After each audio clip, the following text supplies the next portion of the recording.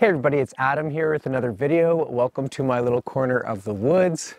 I've been living off-grid for quite a few years now. I'm going to post my video of my first cabin my friend Matt made for me. When I had my first cabin, I didn't do YouTube at all, but I was there for quite a few years, and I built it from scratch, 100% off the trees on the land and all the rest of it. So if you're interested in that, check out that video. But I've been making some videos lately about just me giving some of my thoughts and advice on the off-grid life. And you know, there's people who always talk about, oh, I want to go off-grid, I want to escape, and all that sort of stuff, which, cool, that was me as well. And here I still am, so I completely understand, and I just want to kind of talk to those people out there, and if you're just curious about the off-grid life, then this video is for you too. So anyways, the topic of today is, how quiet is it out in the country? How quiet is it in remote areas? Because when people think of remote areas or you know, quaint, quiet countrysides, they think of quiet. You know, they think of a really quiet area, and 100%, it's definitely, you can get that out there. You can get quiet, but there's also some realities you have to know about the country or the woods, especially. I have more experience in the woods as opposed to the country. But anyways, I want to talk about that today. So here we go. So first off, when people think of living in the woods, they think of like the quiet of a wilderness park, the quiet of a conservation area. You know, forgotten by time, forests, all you hear is the birds, the water, and that's it, the wind. You have to go very far to get that. You have to go very far to get that type of quiet. What you end up getting in the country or in the woods, I'll talk more about the woods, I guess, is quite a bit of noise, believe it or not. So here's the thing. If you want quiet, you have to get very far. You need to get on a boat and go to an island, or you need to like take a plane and go to where there's no roads.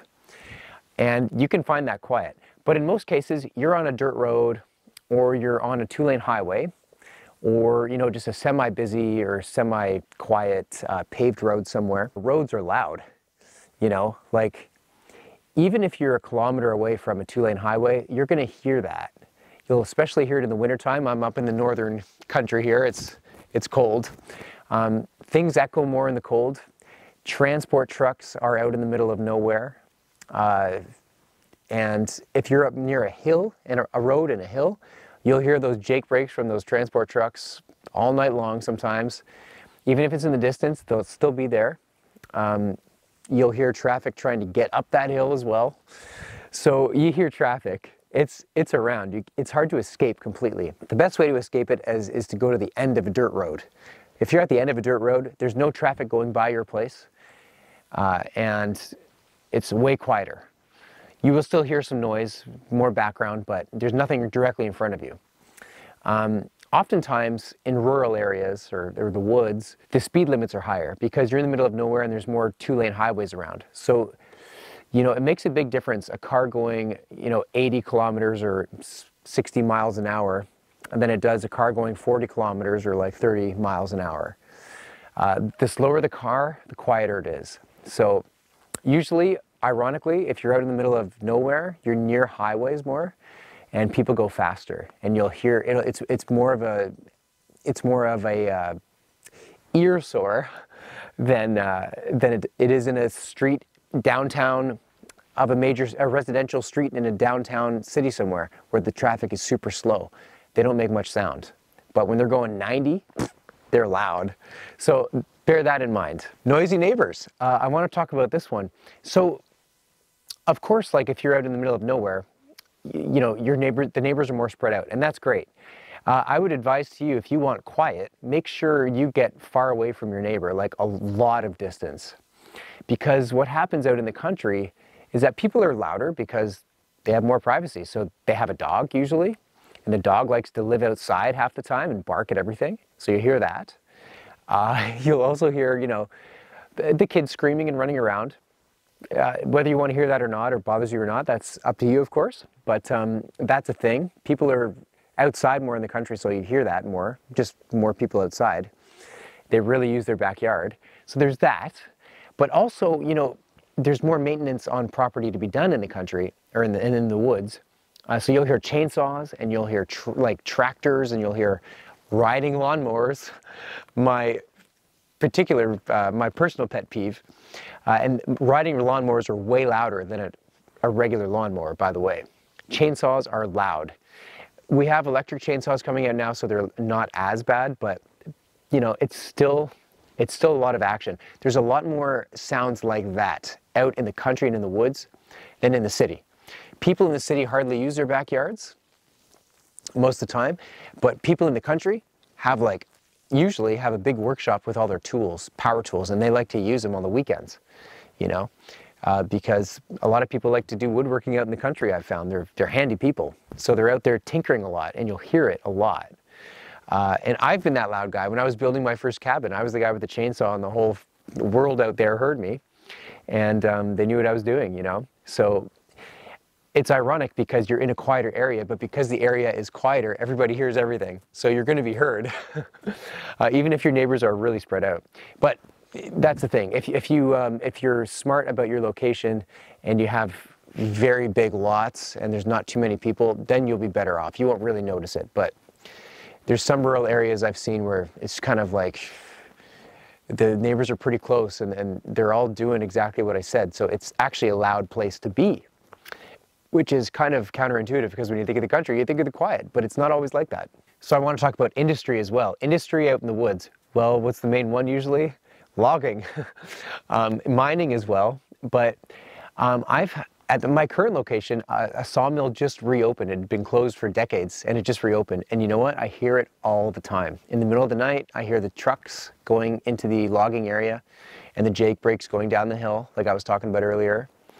I hear that now, unfortunately, and I hear the actual blade going, you know, actually turning and cutting logs. And it's a kilometer or two away from me, but like I say, sound travels very well, depending on the weather and stuff, but this time of year with the snow and everything, it really travels. So that's something to really consider, you know, how close is the nearest sawmill to you? Logging is a serious industry, and that includes commuting, logging trucks, bring in the logs, and they're heavy loads, so those trucks really struggle uphill and you hear that. And it also includes the actual machines at the sawmill itself. So you'll hear all that stuff if you're close to a sawmill, even a kilometer away, which my last place was, and now this place is too. Just like I say, it just opened up. The other industry is mining, the same sort of thing. I've never lived close to a mine, so I can't speak too much to that, but guaranteed it's very loud if you're near a mine. So you want to do a good Google Maps search of your area you might be thinking of buying in, and make sure there's no big developments like that around, because you will hear them. Just a word to the wise on industry. So if you're up in the North Country like I am here with all the snow, snowmobiles. Snowmobiles will find you. Snowmobilers love to use remote trails. So another thing to look for on maps is how close are you to the nearest snowmobile trail. If you're close to a snowmobile trail, you can expect to hear a lot of snowmobiles, or at least some, on the weekends, you know. My first place, I was near a main artery of a very popular snowmobile trail, and I heard them a lot. And if you've ever heard them before, they sound really annoying. They sound kind of like F1, like an F1 racetrack. I've never been to an F1 racetrack, but I can imagine it sounding pretty close, just like revving engines, top speed. If you're out and trying to get some peace and quiet, don't be anywhere near snowmobile trails, because you won't get them there. You won't get peace and quiet there. So snowmobiles are a thing that people in the woods and the country both love to do. Stay away and be mindful. Like you're gonna hear it if you're up in the north, no matter what, because it's a main way to get around. It's a way to do work, and people just do it for fun. So snowmobiles are allowed. Just a warning. Another note on neighbors. You might have a neighbor that has 50 acres of land and he's never there. Great. Or so you'd think. One day your neighbor might decide to clear cut his entire property, and that's very loud and very disturbing, and to your view and everything else. So keep that in mind. Logging, like I was saying earlier, is a big thing, and people privately log their entire 100 acres or 50 acres, whatever they've got, and sell it all for money. You know, there's a lot of money in wood. So people do that all the time. So keep in mind, don't get too attached to your neighbor's property and what it looks like, because it could change in a couple of years, you know, or even sooner. So I just want to mention that.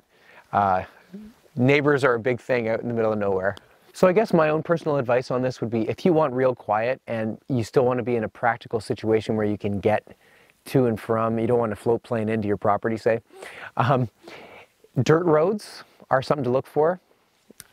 The end of roads are something to look for. A good distance away from even two-lane highways is something else to look for.